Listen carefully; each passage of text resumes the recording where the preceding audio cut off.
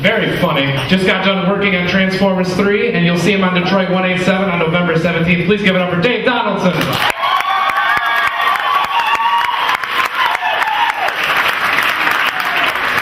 What's up, Detroit?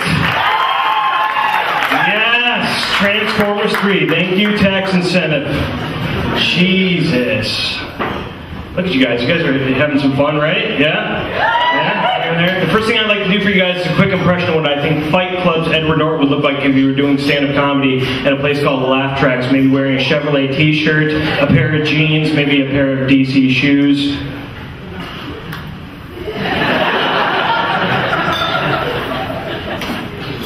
There's this one girl that came up to me and she said, "You kind of look like Edward Norton, but fatter." I was like, "Thanks, you kind of look like Keith Richards." Fuck you.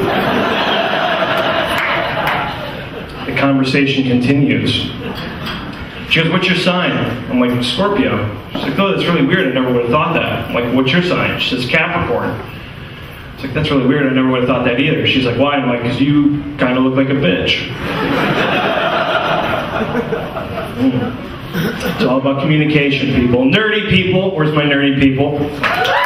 Couple people. I'm glad that you guys are like front row. You're like, duh.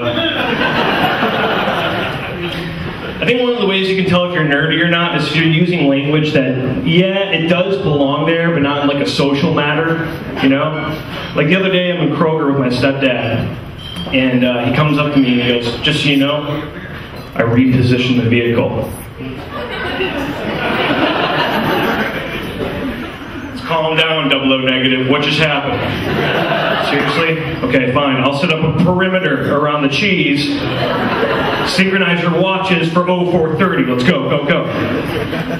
It's just weird. Stupid language that we have. All the different types of communication.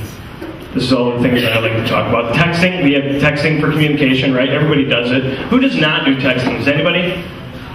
Good talk. I had the dumbest text of my life the other day. Me and my friend were having a half-an-hour conversation via text because we're stupid. And at the end of the conversation, I'm like, "All right, dude, I'll talk to you later." He sends back, "Call me." Dude, we are done. We're fucking done. So I called him and he picks up the phone. He says, "Hello?" And I said, "Text me." And I hung up the phone.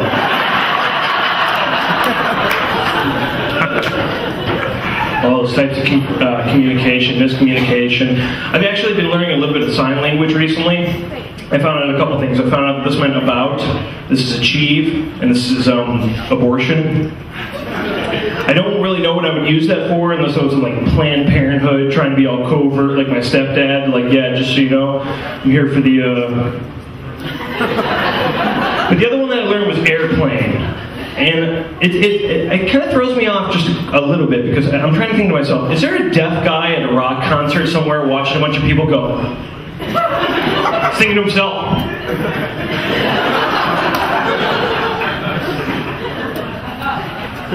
I didn't even let that happen. That's how they talk, shut up.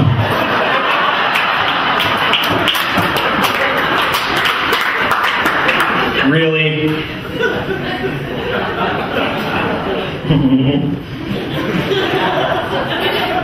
Oh man. Let's talk about sex, because that's never been done in the comedy circuit. First time I ever learned about sex, I think it was probably, I was about 11 years old. I came downstairs, my dad was watching Skinamax, also known as Cinemax. You guys familiar with that? Yeah? He's watching two people, you know. And I'm trying to think to myself, like, okay, obviously I know what's going on TV, but I always want to have my dad's side of it. And he goes, or I ask him and I say, "Dad, what's going on?" He says, "They're wrestling." "Oh yeah." "Who's winning?" "The guy, obviously." It's just weird. It's weird. I love sex, and it's because of the fact that it's kind of like comedy for me. Comedy for me is kind of like sex in the fact that based on my performance, there's that awkward silence.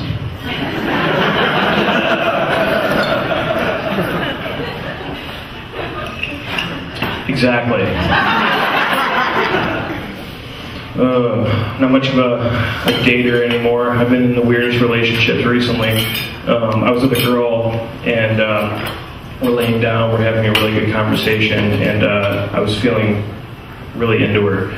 So I was like, hey babe, you know, I would really like to take our relationship to the next level, you know. And then I paid her, and she left the hotel, and that was a good decision. Prostitution joke, never again. The next girl after that, though, she was like, oh, let's try some new stuff in the bedroom. Some new stuff, you know, keep it crazy, whatever.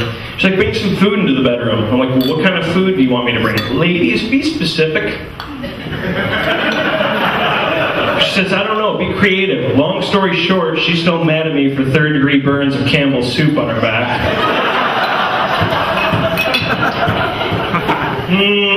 Ouch. The girl after that, though, it was kind of interesting. Like, we had a really good relationship. We had a really great relationship. We started off fine, and then we moved into the movie Saw. Here's a quick impression of what that relationship was like. Oh my God, Dave, you're so funny, you're so hilarious. I want to play a game.